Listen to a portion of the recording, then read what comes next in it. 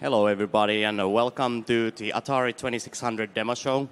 And first of all, for anybody who doesn't know what Atari 2600 is, it is a gaming console by the Atari Corporation, originally released in 1977, so it is now 41 years old. So this is one of the oldest pieces of hardware that people are creating demos for. Probably the only game console that has wood grain finish. It's really nice. Has some nice 70s sort of home stereo wood paneling in there. And the machine we have here is not exactly stock. It's modified to produce an RGB output.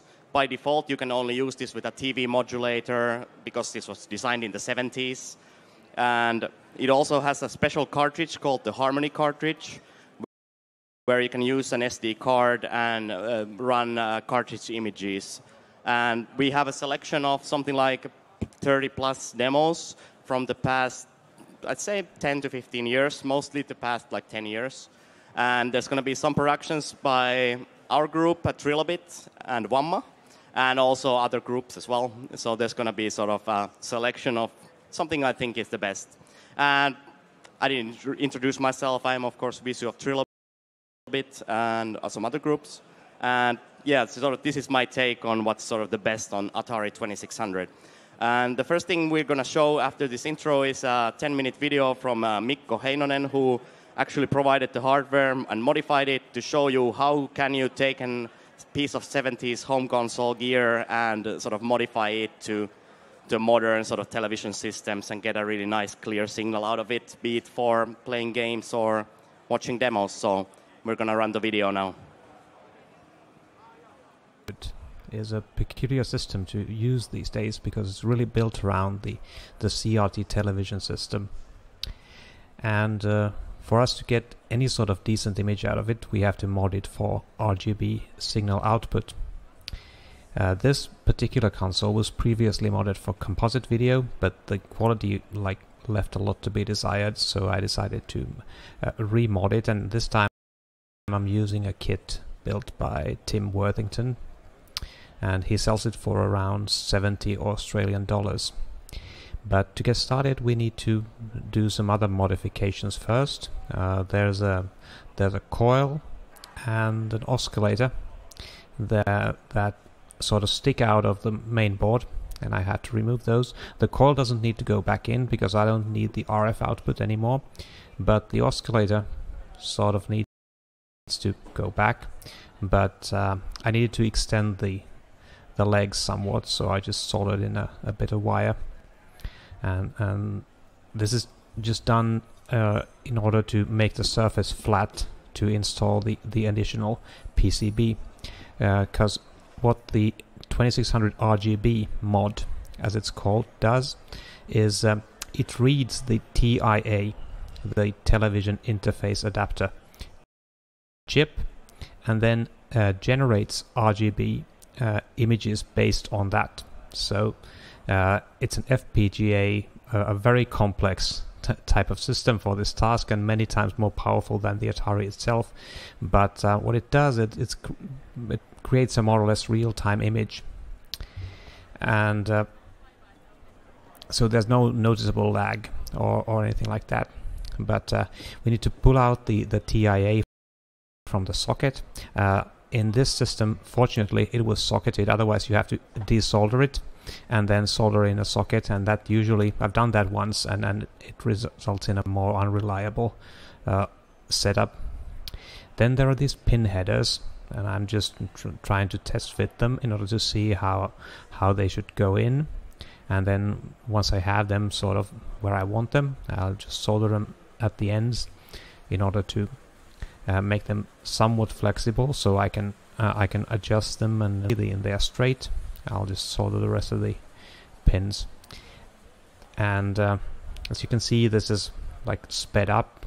It's about 10 times as fast, and still I'm like spending time doing unnecessary changes and so on. But here's a necessary one, because there's a capacitor that sticks out. I tried bending the legs, and I noticed that okay, it's not gonna fit. It's too big. So what I decided to do is I'll just take it out and replace it with another one, a new capacitor that has longer legs. the caps on these systems, they don't really go bad, so there's no need to replace it for any other reason, but just to make space. And now when that's done, I'm just soldering in the headers and then the socket for refitting the TIA. And this is like not meant to be a tutorial on how to install. It's more like a work log. I make stupid mistakes all the time. My desk is messy, but this is how I work. And some people wanted to see how it's done, so I decided I'll just log it. I use an action camera above the desk. And Tim Worthington has put up the instructions on his website, and I'm following them, and it's highly useful because it's nearly impossible to do if you don't have them. The next thing you do is solder in these wires, and they're actually for controlling the palette and doing other things once the system is running, and for that you need an extra button on your joystick. I haven't actually fitted the joystick with one yet, but I might do that, so I wanted to also install that. It's not strictly required for the RGB mod itself. Then there's a small EEPROM chip and the socket for that, and that's going in.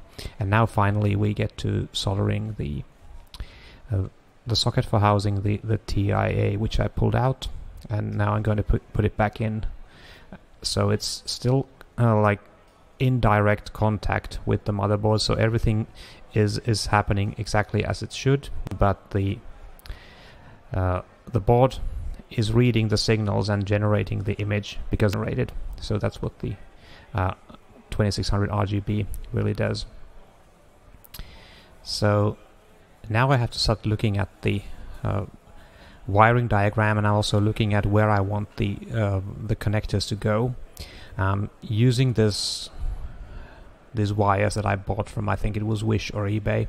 So the good side is that they're really cheap. It's about €1 for a bundle of them, and they're color coded because you want to know which is your voltage line, which is your green, red and blue, and which is your sync, and so on. The problem here was that they were slightly too short. I would have wanted like an extra 5 centimeters or maybe 10. That would have given me more room, but it was what I had available at that time, so I decided I'll just use that. And these are more or less simple to solder on because the pads are fairly large. Actually, for the control wires, the extra pads, they're much smaller, and you need to fiddle around with them much more. So those are going in, and also for the audio, it has a stereo connector, even though it's a mono system, of course. And then there's this small board that takes them, and you don't actually solder in the connector yet, because you have to first fit the connector on the case, and then only solder the PCB on the connector once it's fitted. And here again, I'm checking the wiring diagram on the PC. It's insanely useful. And also for the audio, soldering in the plug. And this is like fairly simple, and I've done this once before on an NTSC system, but the demos mostly ran on PAL, so I needed to mod another one.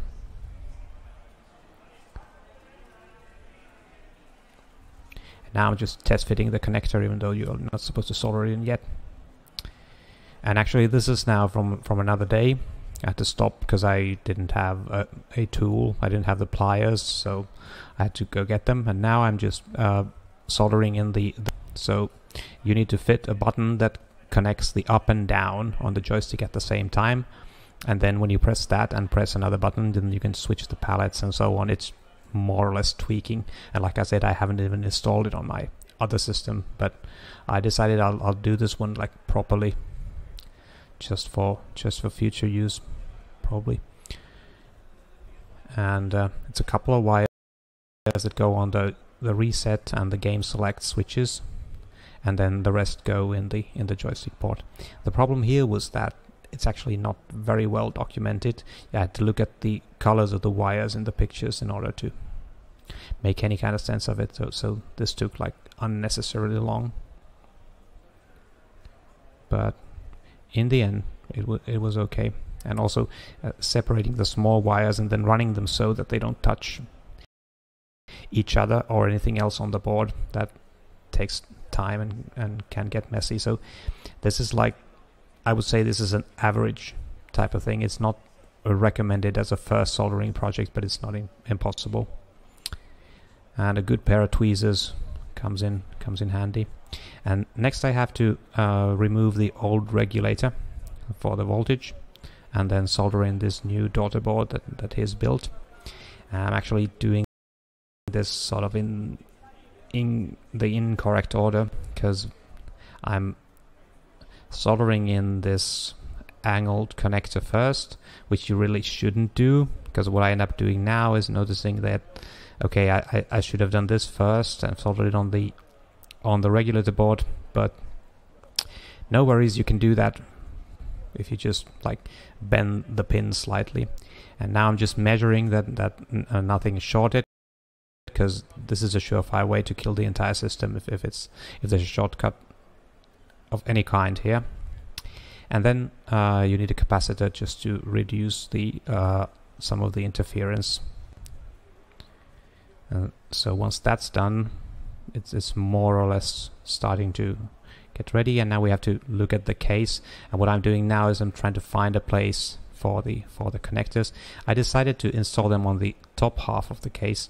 The instructions actually tell you to do that on the lower part, but I've found it more useful to put them on the top, because anyway you have to mount the PCB on the top part anyway. So off camera I drilled some holes because I didn't have the correct drill bit, so I had to work in a very sort of problematic manner that I don't want to show you. But I'm soldering it in, and then I'm putting in the audio connector, and it uses the same cable as the NES RGB that he also built, so I had that cable already. And now all that's left to do is just to close the case and then put in Berserk, and much to my surprise it worked first try, probably because I'd done that before. But that was what I did. Now you get to watch some demos.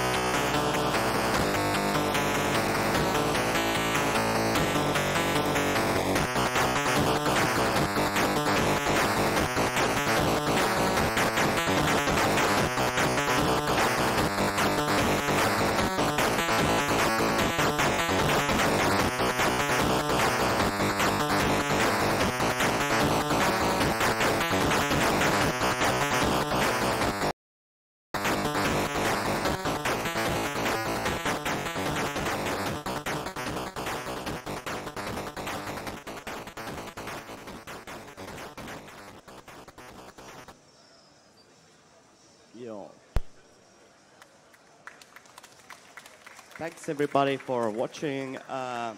It gives me great pleasure to work on this machine. As you can see, I've worked on a bunch of those demos. And it's just something that was made 7 years before I was even born, and for this old hardware. And this is pretty much as old as you can get in a compo. There's some PDP-1s and stuff you could do demos on, but the word is still out there. I'm looking forward to seeing more demos on 60s and 70s hardware, but this is definitely one of those things that you can pretty easily get your hands on, and it's very simple to understand and extremely minimalistic, and that's why I've enjoyed making stuff on it with my friends. So hope you enjoyed the demo show, and now you have a sort of slice of what's good on Atari. There's a lot more demos that I didn't have time to show. So if you're interested, go search on Poet for Atari 2600 demos, and have a great rest of the party, and hope you enjoyed your time here. Thanks.